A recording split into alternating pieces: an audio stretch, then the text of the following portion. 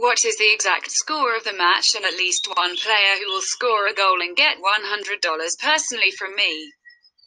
Leave the answers in the comments. Subscribing to the channel and liking the video are also required. We register by reference in the attached comment. Enter the promotional code. We get an advance rate on your account. Florida was able to avoid the sweep by getting a win in the last game. The Panthers had to fight to get the win, but it was definitely worth it for the Panthers as it helped them to avoid elimination and allowed them to find a way to win. However, the game was one that ended up being a thriller before the Panthers were able to finally lock down the win. In the 3-2 win for the Panthers, they ended up getting goals from Boyle, Hoffman, and Haller. The assists for the Panthers were handled by Barkov, Hoffman, Dadonov, and Yandel. The Islanders' goals were scored by Pedro and Nelson in the game.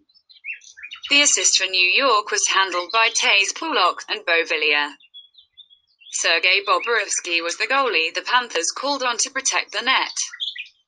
In the game, he faced a total of 22 shots and ended up saving 20 of those shots. When it came to equal strength saves, he managed to get a total F18 with 2 power play saves, but did not have to turn away any short-handed shots. In the loss, the Islanders ended up having Varlamov in the net. He faced a total of 22 shots and turned away 19 of those shots. The types of shots that he faced were varied, with 10 equal strength shots faced, 1 power play shot save, and 8 short-handed saves in the game. Final score: New York Islanders win 4-2.